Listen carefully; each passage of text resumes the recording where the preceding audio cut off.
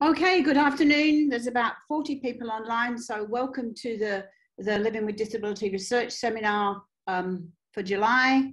My name's Chris Bigby. I'm the Director of the Living with Disability Research Centre at La Trobe, and this is our regular monthly seminar. So it's with great pleasure this afternoon that we're going to present to you a symposium of 3 papers that are interconnected, and we had a bit of a practice of this the other day when we presented it at the International Conference of the International Association for the Scientific Study of Intellectual and Developmental Disabilities that was held in Amsterdam. Unfortunately, we participated from our offices in Melbourne, but it was a really good experience to talk to a very broad international audience. So we're going to present the 3 papers that we presented there the other day. So this symposium is about exploring the benefits of using observational methods to assess the quality of staff practice in services for people with intellectual disabilities. And what we're going to do is to describe the rationale for and the process of development of a new simple and reliable observational tool based on the frequently used active support measure. So the new observing staff support tool, which is still work in progress though, is designed for use by regulators and managers. So what we're going to do this afternoon is sort of lay out the background knowledge about using observational methods, the research on which the tool is based, and then the process for the development of the tool. So you need to be aware that this is work in progress. It's very well progressed, but it's not at the actual finish point at the moment. So I'm going to present an overview, and then Dr. Lincoln Humphreys is going to present a psychometric evaluation of the active support measure, and Dr. Tal Araten-Bergman is going to talk about the development of the new measure. This is work that has been funded by the National Disability Insurance Quality and Safeguarding Commission, and Teresa Iacono has also been part of this research team. Okay, so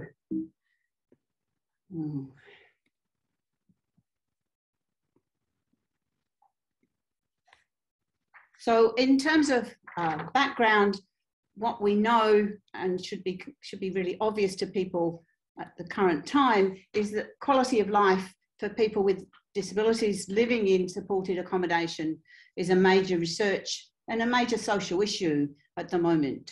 And research continues to show that there's enormous variability in the quality of life for people who live in group homes between different group homes.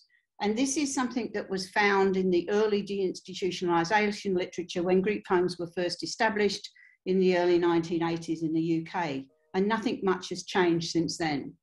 And ever since then, research and media exposés, inquiries and reports have been showing that there's often very poor quality support in group homes, as well as some very good support, and that there is abuse and neglect experienced by people with intellectual disabilities who live in group homes. But the important thing, I think, to emphasise is that there's a great deal of variability between the quality of support and the quality of experiences for people living in group homes.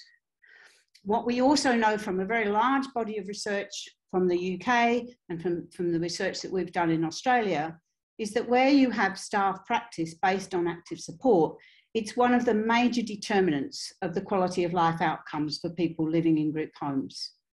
So if you want to get a good outcome, staff practice based on active support is one of the major variables that you need to pay attention to.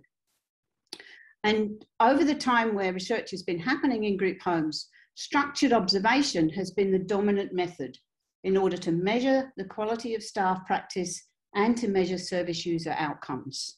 Just to give you a sense of how far this goes back, a review of research that was undertaken by Emerson and Hatton from between 1980 and 1994 showed that 40 studies had used service user engagement and 26 had used service users' interactions with staff as outcome measures using these structured observational tools. And we've been running a program of research here in Australia about embedding active support since 2009, which originally started in collaboration with Jim Mansell and Julie Beadle-Brown. And we've used consistently 2 observational measures. We've used the engagement in meaningful activity and contact, which we called the EMAC-R, and the active support measure, the ASM. And all of our data, all of our papers have reported data from these 2 measures. But what we also know about these measures and observational measures in general is that they're very resource intensive and they require really a lot of training to use them and a lot of skill. So they really are adapted to, like, they're very expensive. They make research very expensive. And in our case, they've also been critiqued because there's no direct input from the service users. You're using observation, you're not seeking people to give you their views and their perspectives. And there's also, these have been criticised because there's insufficient focus on the nature of relationships as well in some of these measures. So,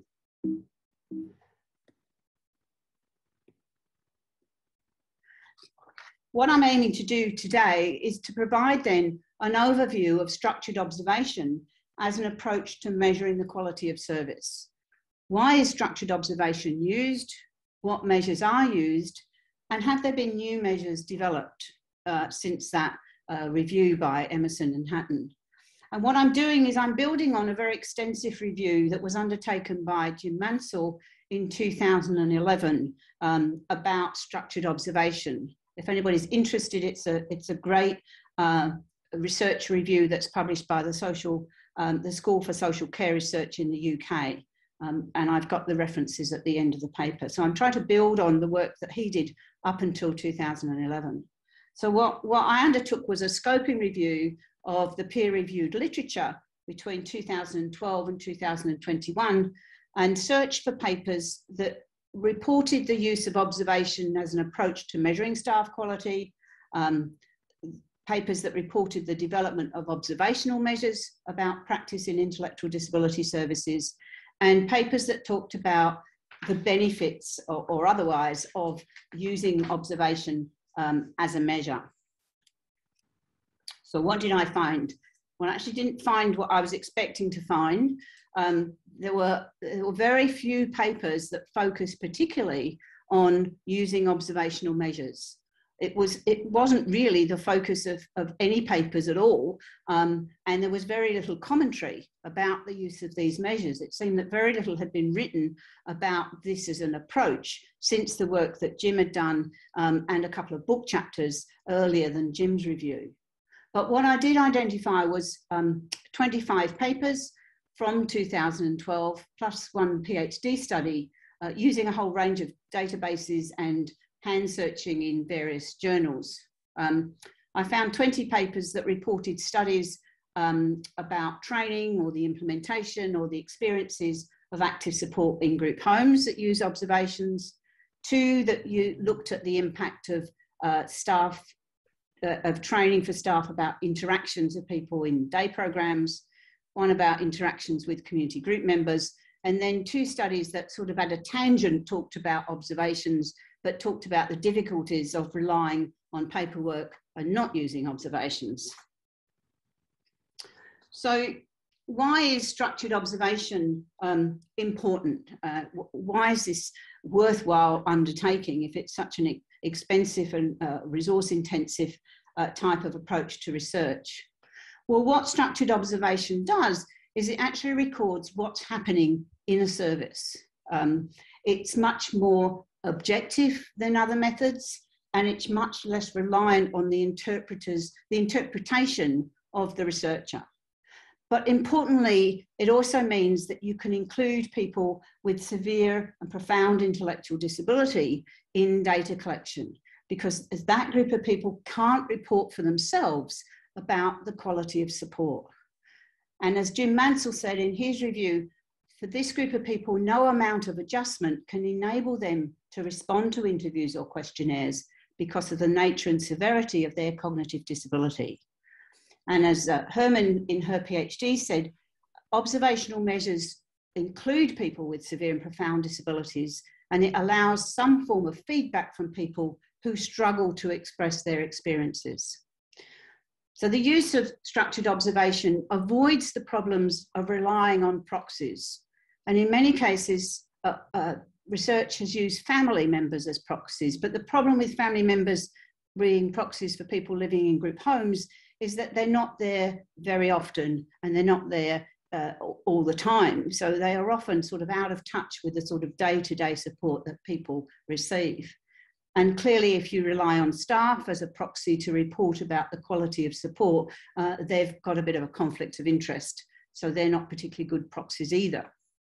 And using observation also avoids the social desirability or the low expectations that you might experience when you're interviewing people with milder intellectual disabilities about their experiences of support. It also avoids the unreliability of other ways of judging the quality of services or staff support. And there's a couple of very interesting papers which suggests that there's a total lack of consistency between the quality of services judged by regulators or reports from auditors, which have been based on looking at processes and policies in services, and that their judgments really don't line up at all with the judgments about the same services made by researchers. And there's a very telling paper by Julia Beadle-Brown and her colleagues in 2008, which demonstrates that mismatch between reliance on paperwork from audit reports and reliance on observational data from a research study. And the other reason is that relying on paperwork is particularly unreliable because the research that Claire Quillam did for her PhD really demonstrates very clearly that paperwork is often constructed by staff based on what they hope might happen. So they write it before things have happened, or they write it in terms of what they want their what they think they want their managers to hear, or what should have happened, rather than what actually happened. So paperwork really isn't a very reliable source for trying to understand more about the quality. So what's the value of structured observation for research and practice? In Jim Mansell's words, it provides data for improving service quality. He says, quantitative observation has been used to evaluate service quality and to understand what lies behind variations in quality in terms of the individual characteristics of the people being supported, the kind of services supporting them, and the organisation of that support as expressed in the pattern and content of staff-client interactions. So what structured observation does is it enables you to compare the engagement of people that are being supported or the quality of staff practice between different types of service models. In the early days, it compared those things between institutions and group homes, or it helps you compare engagement and staff practice between different group homes. Same model, but run by maybe different organisations, or even between group homes run by the same organisation. It also enables you to compare the engagement of different groups of people being supported based in terms of their severity. And that's been really important because for a long time, research has shown that people with intellectual disabilities with more severe disabilities actually receive poorer quality staff support than people with milder intellectual disabilities. So being able to compare has been very important. What it does too is it enables you to identify the relationships between service user engagement and other quality of life outcomes. So you've got outcome measures, practice quality measures, and to compare them with other organisational or staff characteristics. So what this method of research has enabled us to do, for instance, is to demonstrate the significance of organisational characteristics like the presence of strong practice leadership, and to demonstrate the impact that that has on service user engagement and people's quality of life outcomes. It's also been very important in demonstrating the impact of staff training. So people have used observational measures to demonstrate the changes that happen for service users or in staff practice from training staff.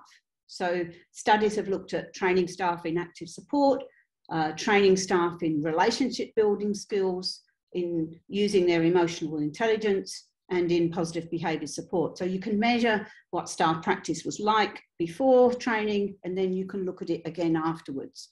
And that's much more reliable than staff telling you, yes, I've learned a lot from training and this is what I'm doing now. You can use observational methods to actually see them putting training into practice and to see if it's changed their practice.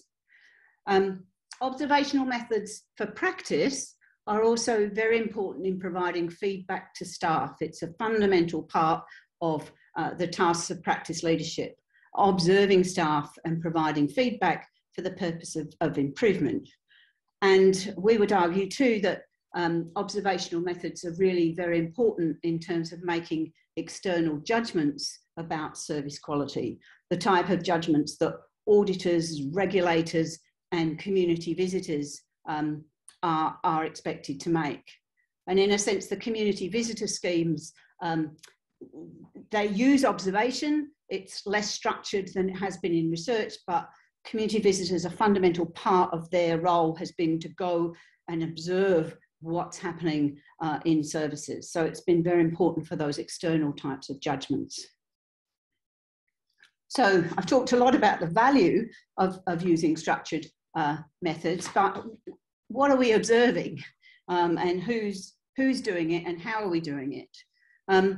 So the most common way is thinking about whether or not and for how long and how often a person with intellectual disability in a service is engaged in activities or is disengaged, displays communicable acts or particular types of behaviour, has contact with staff or has contact with other people, maybe members of the public, if you're doing observation in a public arena, or other service users if you're doing it in a group home. And observations also tell you about the type of engagement that somebody might be having. What types of activities are they engaged with? And what type of contact do they have with staff? Is it positive contact? Is it staff talking to people, or is it staff providing assistance to be engaged?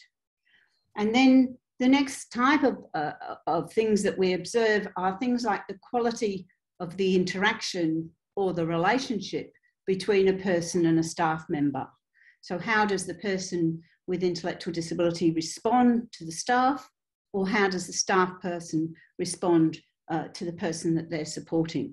So some observational tools measure the quality of those interactions.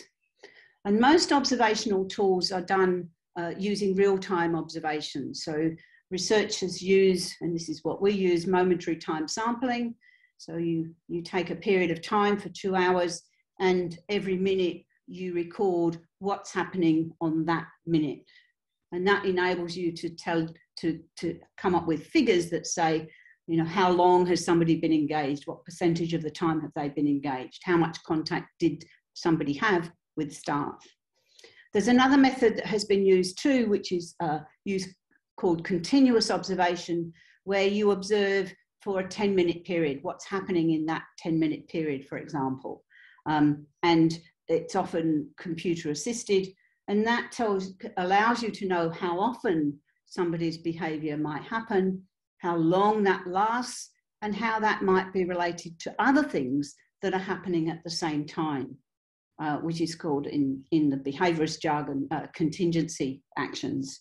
So, you know, using that type of observation, you can pick up that maybe staff contact doesn't happen until somebody's been displaying challenging behaviour for 5 minutes, and then you can see staff responding. So that's the benefit of that type of continuous observation. And then what we've also seen developing as the technology's developed is the analysis of recordings. So some of the tools for measuring observation now use video recordings and then do analysis sort of after the fact and code what's recorded rather than doing it in real time. So what I'm going to do now is to just go through some of the measures that are available so you can get a sense of them. And there's much more detail than I can talk about today, which is available. You can get these tools, you can have a look at them, and you can look at the research that has used them. But the most common measures are around recording, observing activity, behaviour, and staff contact. And the most common one out of that has been the EMACR, using momentary time sampling. But that measure is very similar to another measure called the Staff Help and Resident Engagement measure, which is referenced back to Jones in 1999. And these two measures do the same thing, more or less. They categorise the frequency, the type of activity and behaviour that the person being supported has, and they categorise staff behaviour and the contact that staff have with the person being supported. So 15 out of the 20 studies of active support since 2012 have used the EMACR. And the Staff Help and Resident Engagement has used 3 studies. These measures are sort of evolving. So what we've seen is changes over time as the types of categories of activities that people do change too. So in both measures, there's been added in another category called non-social activity audio-visual to recognise that people were spending more time, first of all, watching television, watching videos, and now increasingly watching iPads and listening to smartphones and using earphones and those sorts of things. So they're sort of evolving over time to take into account new types of activities that people do. And the way they work is you observe for a particular period of time. As you can see, the categories are over there listed. You categorise behaviour in terms of engagement, challenging behaviour and type of contact, and then you simply tally up the percentage of time that you observed each person being engaged for during your observation. And these measures have a lot of inter-rater reliability. So with training, 2 observers can go to observe for a couple of hours and they'll get the same results because they've been shown to be very reliable. The next most common measure is the quality of support, and that's the active support measure. And that focuses again on the person themselves and on the quality of support that they're receiving. And it's most commonly used in conjunction with the EMACR, again in 15 of the 20 studies. So this measure has 15 items that are completed after a 2-hour observation. And they capture the opportunities for involvement for the person with a disability and the skills with which staff interact, provide and support those opportunities for engagement for the person with disability. So in shorthand, what this measure is doing is it's measuring the extent and the consistency of people with disabilities receiving active support from staff. There's 15 items and I've listed them on the other side of the slide, and each of them are scored from 0 to 3. And then again, they're tallied up at the end of the period and converted to a percentage. So you get a score. And if you get a score of more than 66%, that's classified as the person having received good active support. There's a number of more recent tools which haven't been used very much, but are there in the literature and are probably worthy of further investigation. There's one called the Positive Interaction Checklist, and that measures the changes in the frequency of positive interactions that staff have with the people that they're supporting following training in positive interactions. It's got 8 items and I've listed them there, and they're drawn, they're sort of a combination of things from the ASM and the EMACR. And interestingly, with this tool, there's an accompanying interview with service users who can participate in an interview, which sort of aims to line up, do the figures match the experience of those interactions that people can report on. And this measure was adapted by Baker et al. Quite recently and combined with elements of dementia care mapping to measure the style and interaction that staff have with the people that they're supporting. This is a measure which measures staff support for people's basic needs, and it's called the Self-Determination Theory Observation System. It was developed by some people in the Netherlands, by Embrance and her colleagues, and it aimed to look at the improvement in staff support for people's basic needs, again following a training program. And it was adapted from an observational system that was developed in relation to older people, and it's based on self-determination theory. And it has 3 scales, each have 7 gradations, 7 points to measure on. And there's a scale called staff respect for autonomy, staff recognition of emotional signals, which is called relatedness, and staff support for competence. And it focuses on the dyad between one person with a disability and the staff member supporting them. And it uses video analysis. You can see the item on the other side. I'll read it out because it's the one about staff respect for autonomy, and it says support staff clearly respect and appreciate the ideas and opinions of the client. Moreover, support staff treat the client as an autonomous individual with their own wishes and beliefs. In addition, support staff offer opportunities to the clients to express their own ideas and wishes. That has about 3 or 4 concepts in it and is incredibly difficult to measure. So it's a feature of some of these more recent tools is that they have multiple complex concepts within them, and they're really difficult to measure and to understand and to get reliability. There's 2 more tools, one which was developed by Hilary Johnson and us at the Living with Disability Research Centre, which was called the Positive Engagement and Relationships Momentary Time Sampling, the PAIRS MTS. And what she aimed to do was to recognise the change in staff interactions and relationships with the people that they supported following training in a model that Hilary developed as part of her PhD for developing relationships between staff and the people they were supporting. So she identified 5 relationship processes: recognising the individual, sharing the moment, connecting, feeling good, and sharing the message. So she observed whether staff were demonstrating those behaviours and combined that with the EMAC-R to get a score about the extent to which they changed their practice to be more relationship focused. And that was conducted in a day program. And then the final measure is really quite interesting. It's called the rapport rating scale. And it identifies the rapport that the person with the disability has with a staff member through looking at subtle differences in the behaviour of the person towards staff. So it relies on non-verbal behaviour, it relies on observing the behaviour of the person when there's different staff members around to see the extent to which that behaviour changes depending on the staff member. And this was based on a PhD study that was undertaken at the Tizard Centre, which was based on the original work by Carr about rapport building. And again, it's based on using a video analysis. And this work hasn't been published, but it was piloted with clinicians. And the author suggests that this might be really very useful for regulators.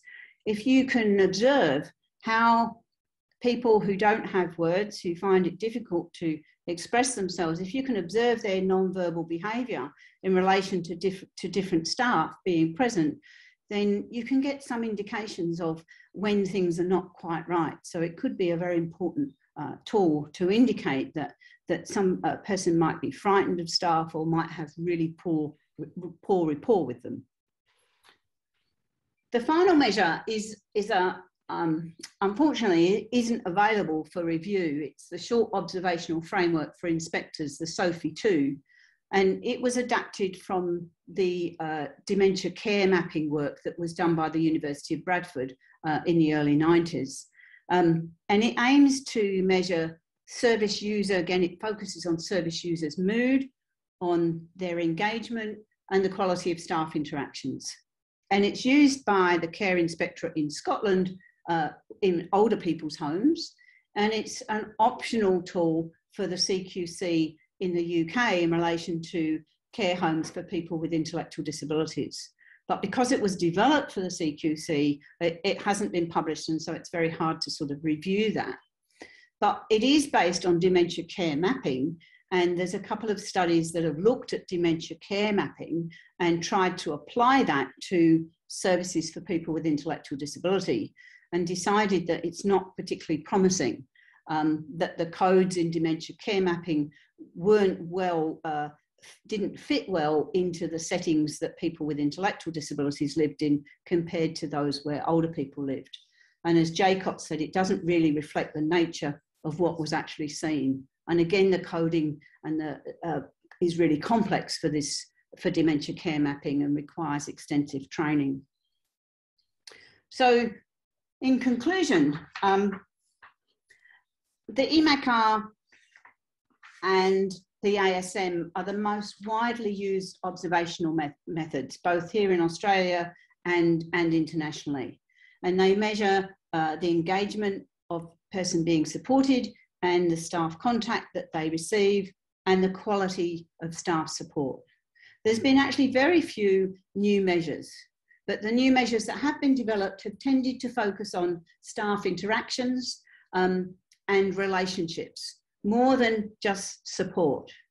They've all drawn on elements of the ASM, but they often include multiple concepts in a single item and have very complex scoring. They've been piloted with small samples and they haven't been well replicated in multiple studies. And some rely on video analysis, which is even more expensive to carry out. Interestingly, some of these studies have reported reliability, including the studies of the ASM and the EMACR, but no other psychometric properties have been reported for any of these measures, including the EMACR and the ASM. We couldn't find any tools that were designed specifically for managers or regulators of intellectual disability services. And anecdotally, what we are beginning to see is that some managers in services in Australia are beginning to use things like the hands-on checklist and to turn that into a scoring checklist to give you numbers and provide feedback to staff. But what they're doing is, instead of using the checklist to just provide verbal feedback about the quality of their practice, they're turning that into numbers. And that's a bit problematic because it's really not any form of it wasn't developed to be a measure. It was developed as just simply a checklist for feedback. What we know in Australia too is that the regulators are relying on audits of processes and policies and interviewing people who are able to self-report, small groups of people, but leaving out completely the people who can't self-report. And I heard, somewhat to my dismay, an auditor from a very reputable company talking at a conference a little while ago, who claimed that, you know, the quality of the audit that they did, the audits they did during lockdown remotely without going on site, were similar quality to those that they did when they went on site. And that gives you some idea of the sort of the lack of observation that happens in audit processes at the moment. So returning to Jim Mansell, and I guess we too have argued that observation is key to capturing objective data about the quality of support, particularly for people who can't self-report, and thus to improving the quality of practice. But he also said what we need to do is attend to the definitions and the codes, making sure that these address the questions of interest and ensuring that they're properly developed and tested to be valid and reliable. And I think, as I've explained, this hasn't really been done very well. We haven't got a lot of data about the validity and the other psychometric properties of the measures that we've been using. But I think our argument too is that we also need to develop some simpler measures for non-researchers, for managers and for auditors and maybe for community visitors too, so that they've got a more formal way of measuring and using observation to measure the quality of staff support. So my presentation extends on Chris's by focusing on one particular observational measure of the quality of staff support, and that's the ASM, or the active support measure. So I'll just give a little bit of a background about the ASM, because Chris covered much of this. So the ASM is the most frequently used observational measure of the quality of staff support for people with intellectual disabilities living in supported accommodation services. So studies, much of the research that's been conducted using the ASM has been in the UK. So at the Tizard Centre, Jim Mansell and colleagues, Julie Beadle-Brown. So they were the two people who developed the ASM, and they've done much of the research in the UK using it. And then, so they've been using it for about the last 20 years. And then here at La Trobe, we've been using it for about 10 years through collaboration with Jim Mansell and Julie Beadle-Brown. So much of the research that has been published with the ASM has been conducted in the UK and in Australia.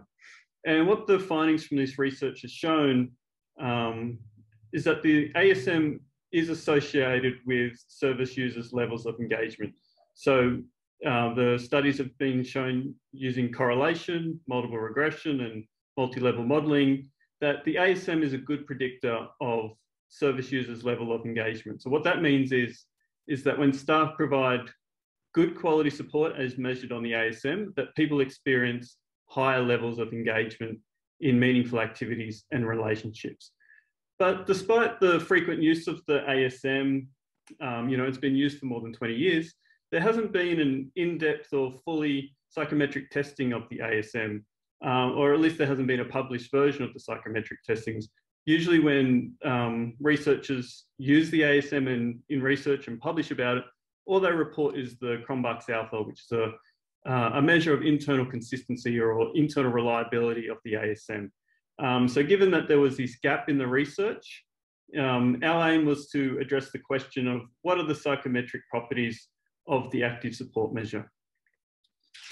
So I just want to give a bit more of information about the ASM. Much of this was touched on already by Chris. So to complete the ASM, researchers, they will, in the studies that we've used in the Tizard Centre, they will do 2-hour observations, non-participant observations, so not participating with the people that are being observed, and complete the EMAC-R. And then after the 2-hour observation, they will complete the ASM. So the ASM is a measure of the quality of staff support that the person with intellectual disability receives. It consists of 15 items. So some example items are choice of activities, graded assistance to ensure success, and interpersonal warmth. So to rate these items, it uses a 4-point scale, 0 being the lowest level or the lowest score. This usually means that either the staff or the person received from staff poor or inconsistent support, or that the support was not provided or not observed. So what that means is, if you look up there, there's the item about graded assistance to ensure success. If the staff didn't provide any graded assistance during the observation, then they would score a 0 for that particular item. The 0 has sort of a inconsistent interpretation with the ASM. It's sort of, for most items, it does mean the support was not provided or not observed, but for some, it means the poor or inconsistent support. So the item which is about teamwork, staff working as a team, a 0 means that the staff did not work as a team. So a 0 has a different meaning across some of the items of the ASM. But a 3, which is the high score, has a consistent meaning across all the items. So that means a good or consistent support. One of the other issues with the rating of the ASM, I just want to sort of mention now, is that for some items that are not observed, they're not rated at all. So there's an item about differential reinforcement of other behaviour, which is probably not easy to interpret by that statement, but it has to do with maladaptive behaviour or people demonstrating problem behaviour. So if the person that's being observed, the resident of the group home, for instance, doesn't display any problem behavior, then that particular item isn't rated at all. And then it presents as missing data in the data set. So it presents a little bit of an issue when it comes to scoring. And as we'll see with this, with the result, the reporting of the findings of this study, it presented a bit of a problem with the further analysis. Okay, so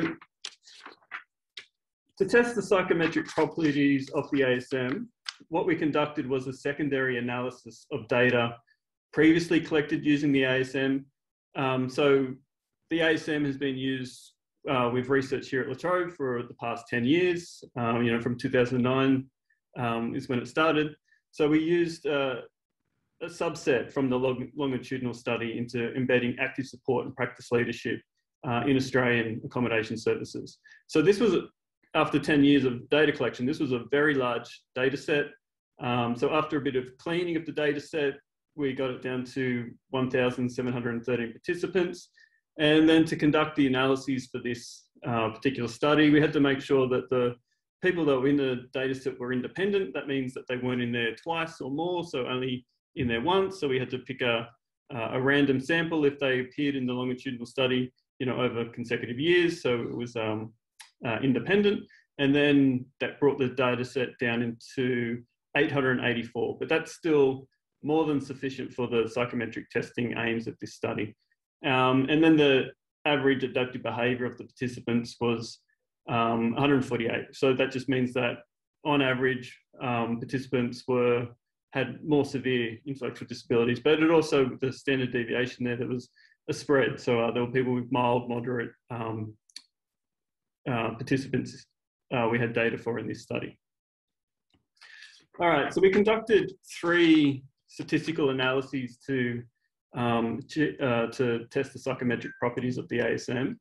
The first is that we used exploratory factor analysis. So we used this to determine the underlying factor structure of the ASM. So this is a very stats-heavy presentation. So I'll explain in a second what all this means for anyone that doesn't have in-depth statistical knowledge or hasn't come across this before. The other is Cronbach's alpha, which is to test internal consistency. And the third thing was rash analysis. And this is to sort of extend on the exploratory factor analysis to test the dimensionality of the ASM and its items. So that's quite a mouthful there. Essentially, all we're trying to do is ask the questions of, does the ASM, the active support measure, just measure one dimension of the quality of staff support or 2 dimensions of the quality of staff support? This hasn't been asked or addressed in prior research. And then more generally, all we're doing with these 3 analyses is asking, how do the 15 items of the ASM hang together? What do they tell us when we get this data, and what does it tell us about the quality of staff support? And then to further test things like, how reliable and how valid is the ASM and the quality of the data it presents.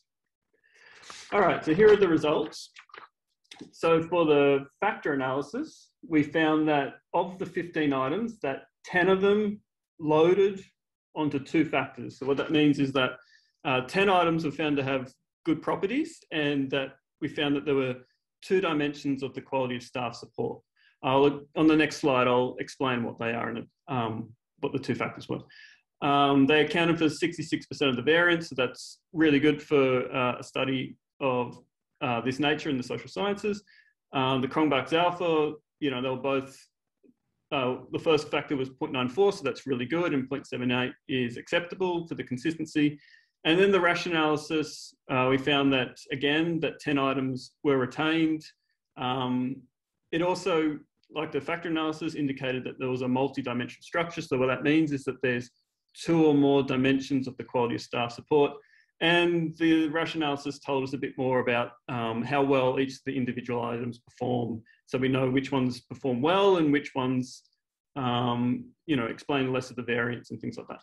But I guess for this slide, the main thing to take away is that we found that there were 2 dimensions of support, and between the factor analysis and the rash analysis is that for 9 of the 10 items, we got similar results in that they're the ones that are retained in the final active support measure. Okay, so here are the results of the 2 factor analysis. So the first factor we found, it comprised 7 items. So that's the one on the left there. So as you can see, some of these items were the choice of activities, tasks appropriately analysed, that the person was presented with real activities.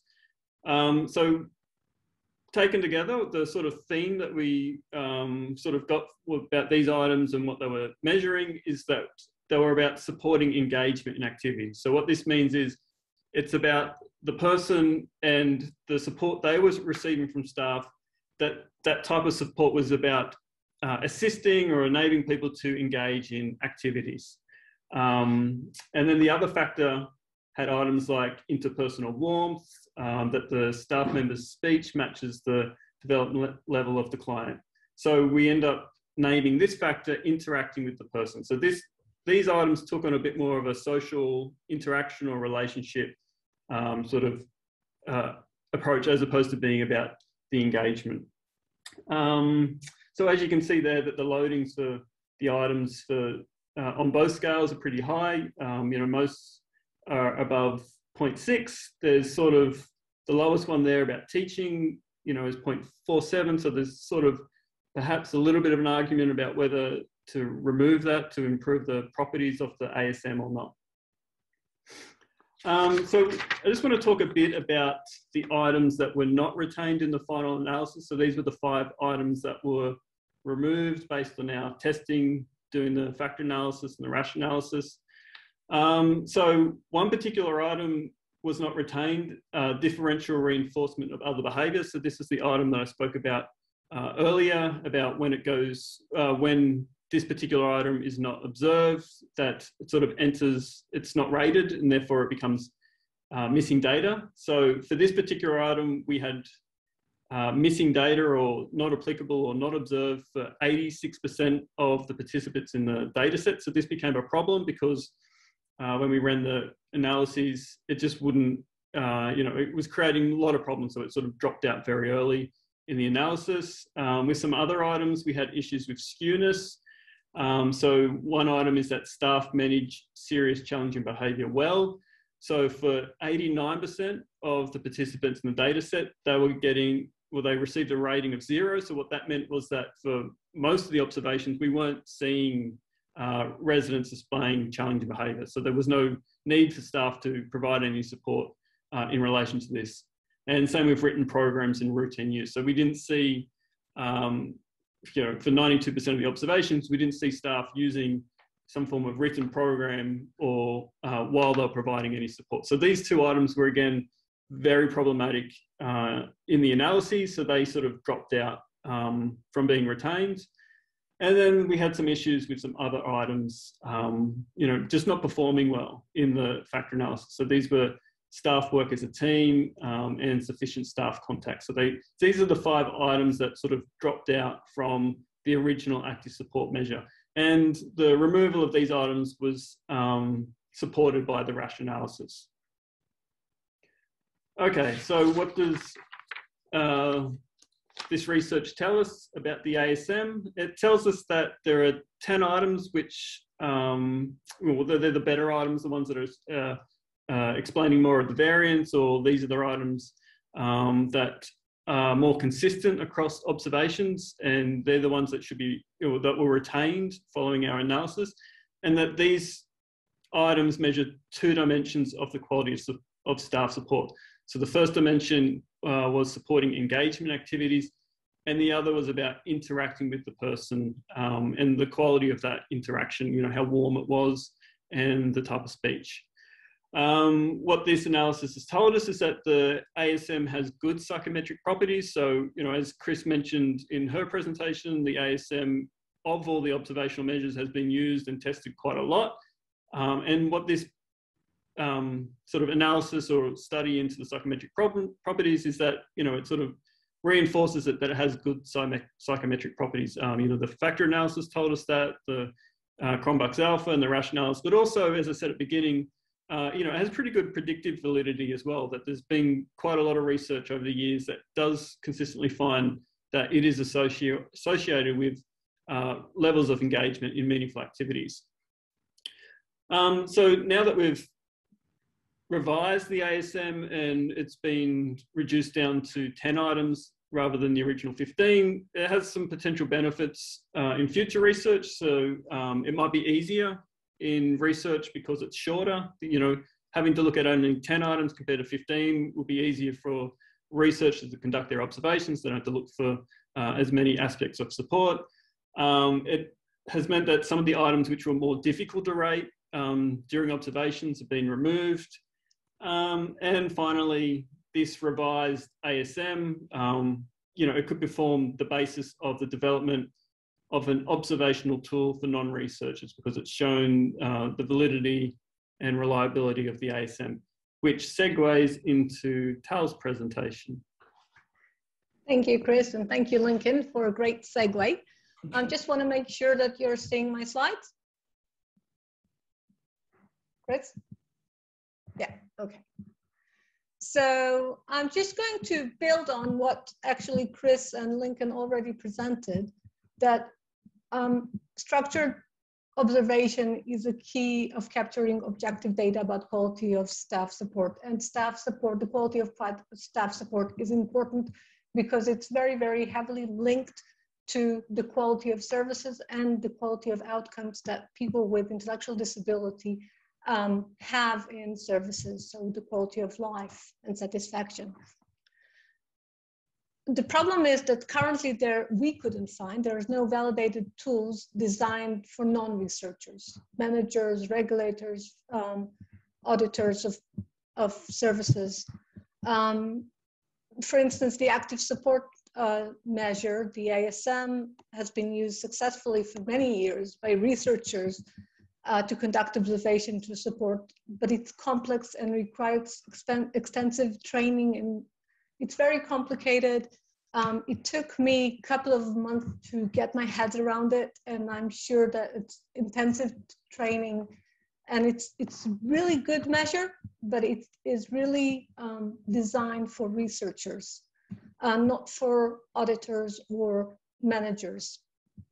So our aim is to develop and to validate a new simple observational tools to evaluate the quality of staff support. It's based on these conceptual framework of the ASM, which again, Lincoln have just show how valid it is. And it is designed specifically to be administered by non-researchers. So frontline supervisor, managers of services, regulators. And again, the aim of it is to evaluate the quality of key aspects of support. So in order to develop and to validate the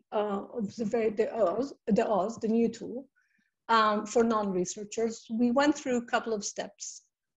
First of all, as Lincoln has presented, we did a secondary analysis of longitudinal study and data that we had about the ASM.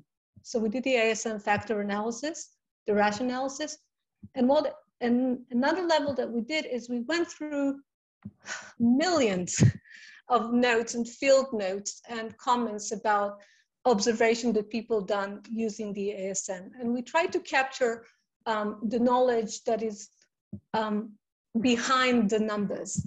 So what examples for good and bad items and what they did and did not captured. We tried to understand in depth what did the numbers meant. As Lincoln presented, the secondary analysis of this huge data set, which is a pleasure to work with, is such a big and profound data set, identify key aspects of quality of staff support that are the basis for the new observational tools. And they are on two dimensions of staff support, again, as Lincoln has presented, supporting the engagement in activities and interacting with the person.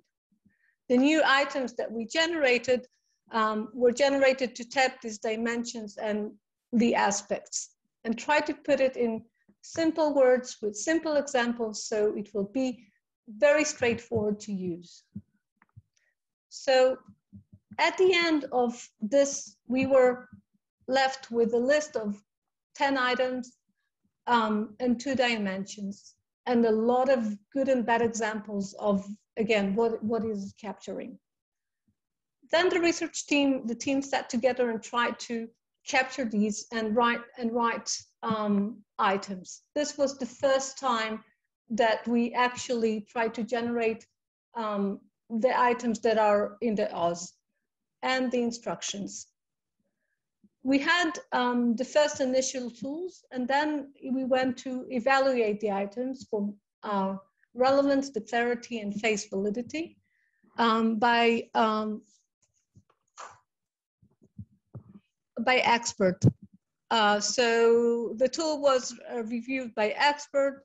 Experts were defined as people who were who had research experience with the ASM or had in-depth knowledge of quality of support. Firstly, we just sent them the tool and the instructions and asked them to tell us what they think. So what each item is tapping, and how, to what extent, to a rating, to what extent in which each item and key aspects are supported. Then we also asked the experts to write some comments about the items. What do they think and how about them? Are they clear? And provide some suggestion to improve the item. And lastly, what we did is we sent the experts videos of observations, and we asked them to use the new tool to use that. And after that, we interviewed them and asked them what did they rate, what did they think, what were the comments. Based on this feedback, we developed and we refined the items, and we had the version, the number 2 version of the tool and the instructions. Then the next step would be, and this is where we are right now, is pre-testing and the evaluation of the new tool. So in this time, initially the researchers test the tool by conducting observation and completing the tool in services. In the next step, it will be researchers and frontline supervisors and managers in supported accommodation services will at the same time conduct an observation using the new tool. And then we will compare the comparison will be made between the researchers and frontline supervisors managers scores. After the observation, we will interview the frontline supervisors and managers and ask them questions about the new tools. For instance, how did they interpret the items? The reasoning for providing a certain score, what aspects of the support they tapped, and why did they use, score the item in 9 or 2 or 3. In addition, the researchers will also complete the ASM and to establish the concurrent validity of the new tool. Then we will compare the scores from the ASM and the new tool with the frontline supervisor manager scores.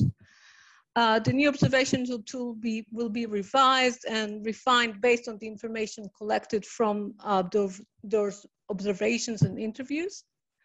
And we will continue to do this process until until the face validity and concurrent validity is acceptable. Right now we are there, and thanks to COVID, it's quite hard to do now observation and to send people to do observation in services, but hopefully after the 6th wave will be over, so we'll be able to continue with this stage. Once we have the final Oz tool and the instructions, then we will develop training and materials, again, focused to non-researchers, so supervisors, regulators, how to use the tools, how to conduct observation, and how to assess the quality of active support.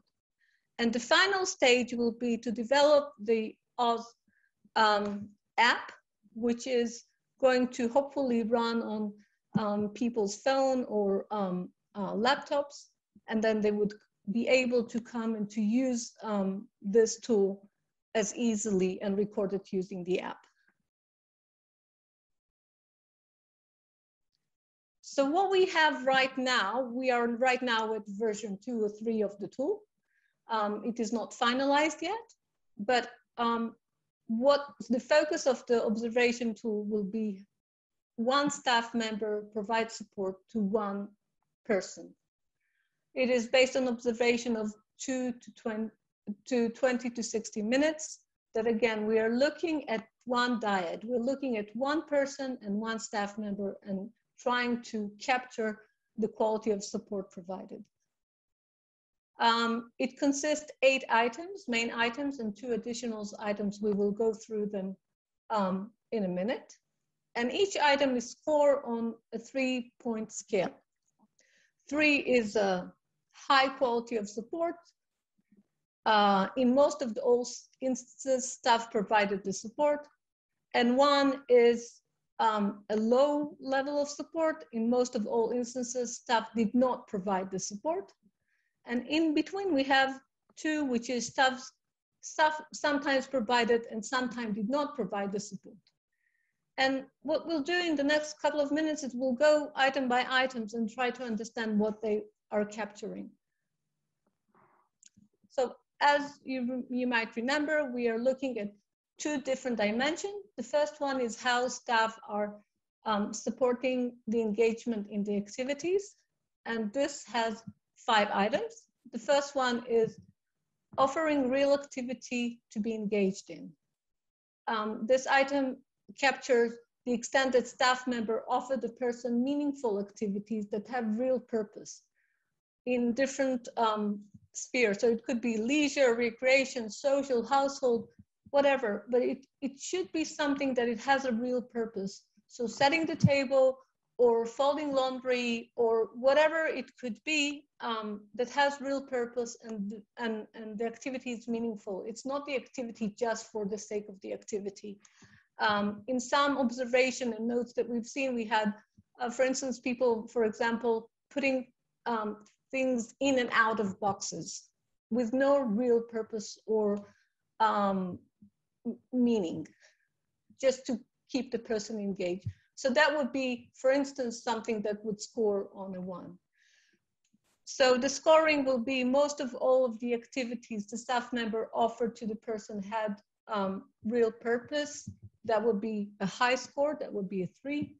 Some of the activities the staff members offered to the person had real purpose, that would be a 2. And most of all of the activities staff members offered to the person did not have real purpose, that would be a low score of 1. The second item in the support, in staff supporting engagement in the activity will be offering choice of activities. And this taps the extent the staff member provides the person with opportunities to make choices. And again, this goes beyond just, would you like to drink coffee or tea? It includes choices of the activity, how long, how to do them, and whether the person chooses to participate or not to participate, when and for how long. If they want to do a break, is this respected by the staff member? High score here, in most of all instances, the staff member provide the person with opportunities to make choices. So it's not, would you like to do this or this? It's more about how are we going to do it if the person is actually portraying that they don't want to do it now, is this respected? So it's more than just, you know, the dichotomy of whether you want to do this or this. Providing opportunity, the third one is providing opportunity to engage the person. Staff, again, it's about breaking complex activities into simpler parts to provide opportunities for the person to be engaged in. Even if it's a complex task, if the staff is skilled, they can break it down to little parts that the person will be able to participate in. And what we're looking at is to what extent the staff member provided opportunity for the person to engage in all or parts of the activities. A high score here will be the staff member provided the person with many opportunities to be involved in the activities or part of them. The fourth item will be providing the right type and amount of assistance, not too much, not too little. It's about the right type and amount of assistance for the person to engage in the activity. So how much the support is actually tailored to the person. High score will be, in most or all instances, the staff member provided the right type and amount of assistance to the person to engage in the activity.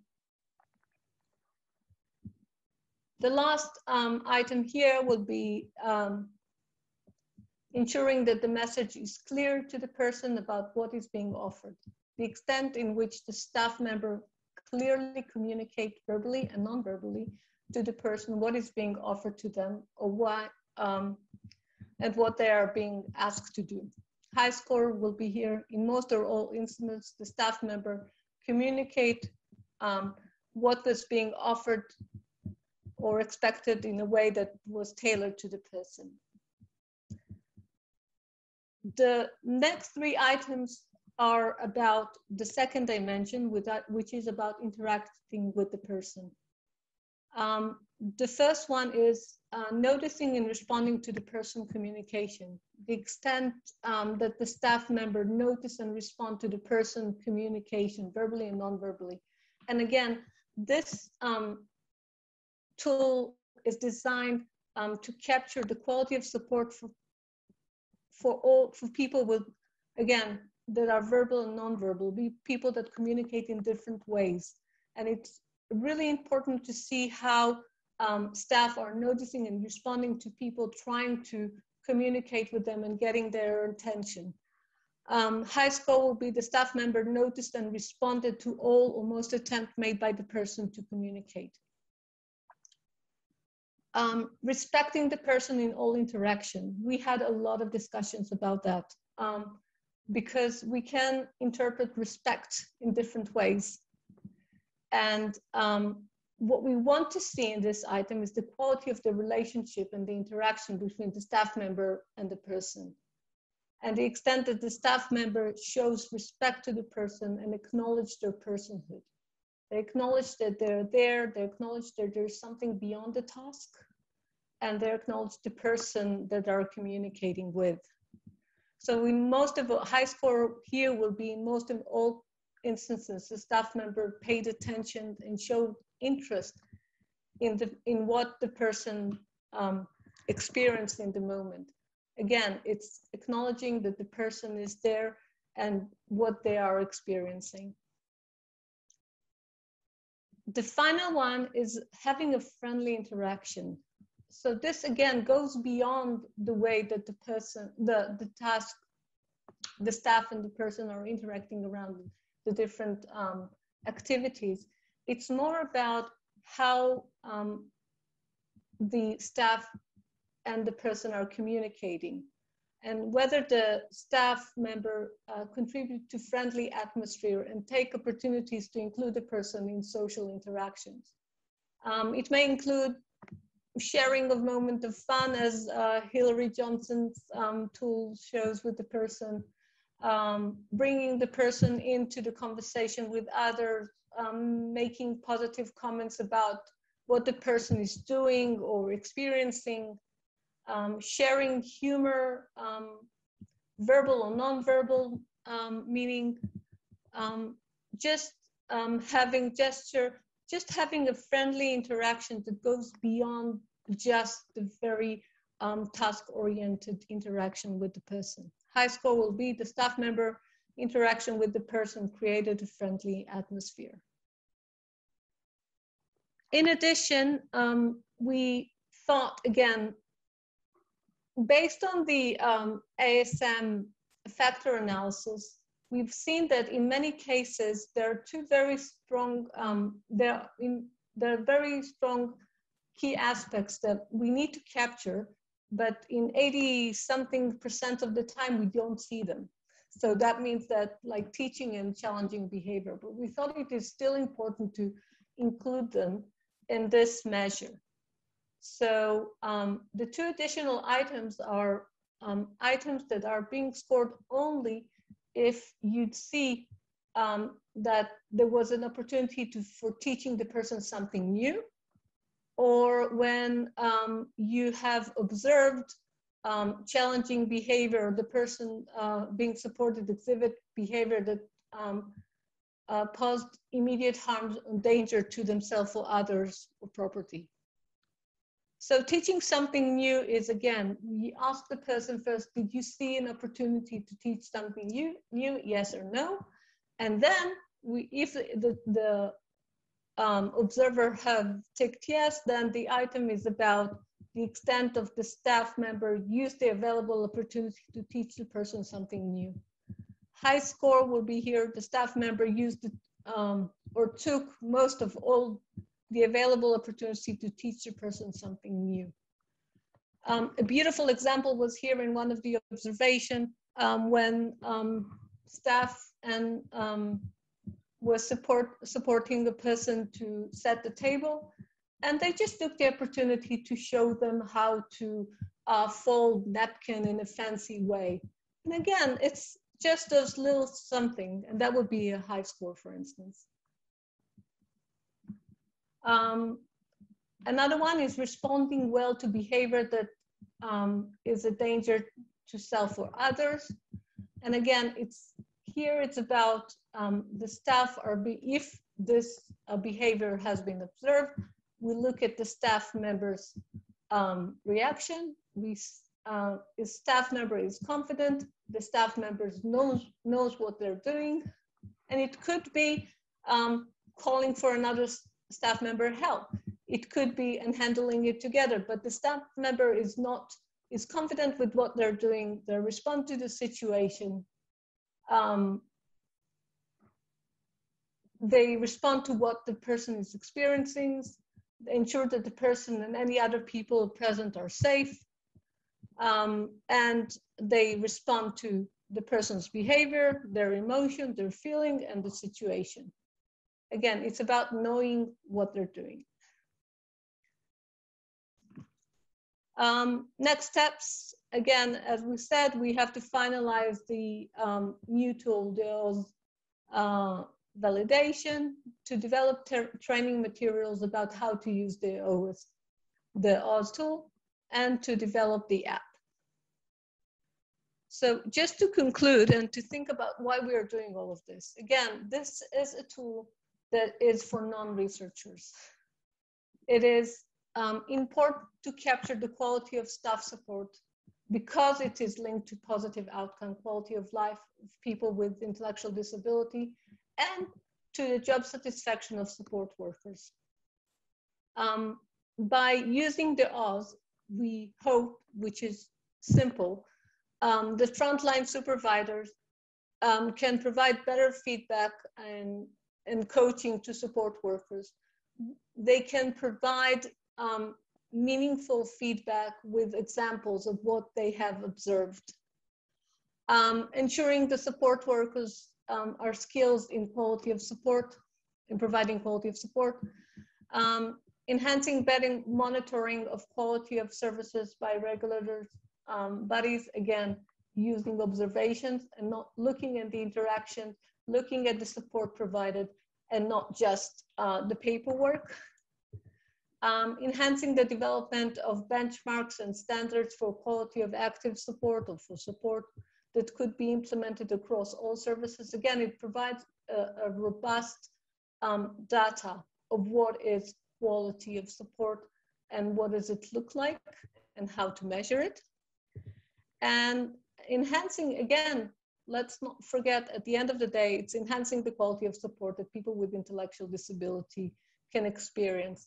And then research has shown the link between the quality of the support and the better quality of life outcomes that people can experience.